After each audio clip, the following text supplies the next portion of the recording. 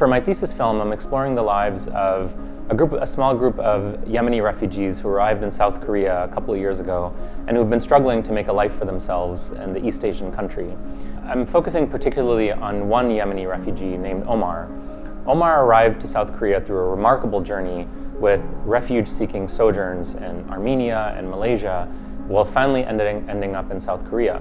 Today, Omar is stuck in South Korea on a temporary visa while he struggles to figure out a way to be reunited with his wife and kids who are back in Yemen, and his parents, who I was surprised to learn were living right here in Dearborn, Michigan. In the beginning, when I met him, I was really surprised to learn that his family was living just 20 minutes from me back home. And so when I got back to Michigan at the end of the summer, I started filming with his dad.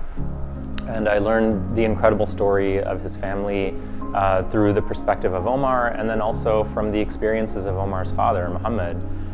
And so for the past year, I've been filming in both places, Dearborn and Seoul, to try to tell a story that's truthful and nuanced and tries to raise awareness about the everyday struggles of refugees all over the world through the lens of the experience of this one particular family. For me, I come from a background where most of my work does revolve around human rights and refugees and fighting racism and raising awareness about social causes and social injustices around the world, and right here locally in Michigan and in Detroit. So I think that's one of the most important things about documentary filmmaking.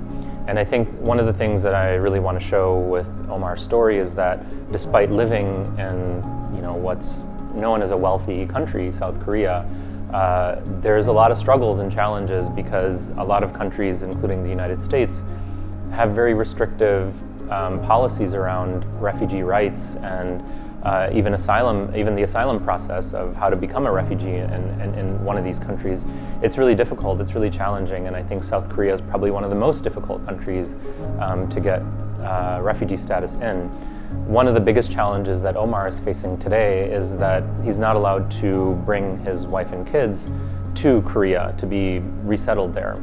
And so the family separation becomes unbearable, as you can imagine, for anybody to live away from their family, especially their wife and kids, for that long. It's really difficult. So one of the things that I'm hoping to document is his struggle and his journey to end up in a country where he can be reunited with his wife and kids, and then ultimately with his parents as well.